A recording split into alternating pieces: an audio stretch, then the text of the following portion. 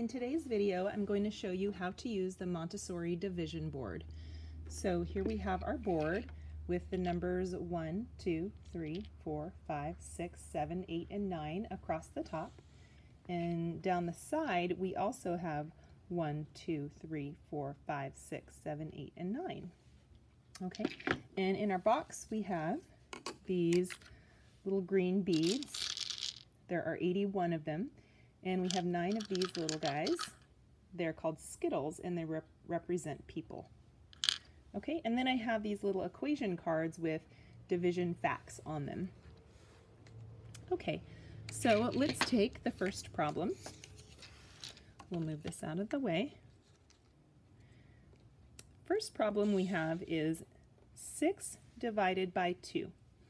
So that is telling us we have 6 of the green beads.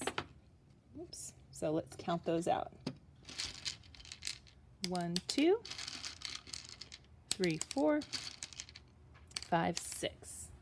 Okay, and we are going to divide those amongst 2 Skittles, or 2 people. So one goes there and one goes there. Okay, so let's go ahead and make sure we give them equal amounts of green beads. So one for you, one for you, one for you, and one for you, one for you, and one for you. And I don't have any left. Okay, so the answer to our division problem is how many are in each group. And because they're equal groups, we just need to look at this first one. Okay, so the first Skittle got 1, 2, 3 green beads. So 6 divided by 2 equals 3. Let's do another example.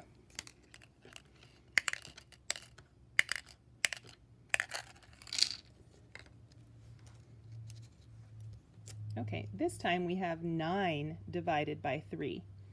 Okay, so how many of the green beads are we going to take? Yep, 9.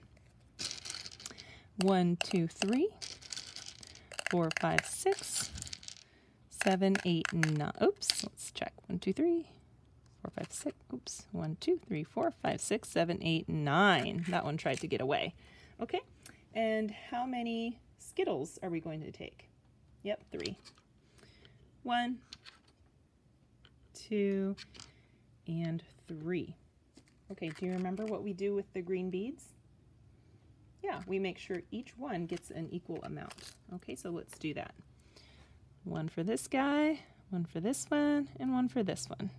Okay, let's keep going till they're gone. 1 for you, 1 for you, and 1 for you. 1 for you, 1 for you, and 1 for you. All right, they're all gone.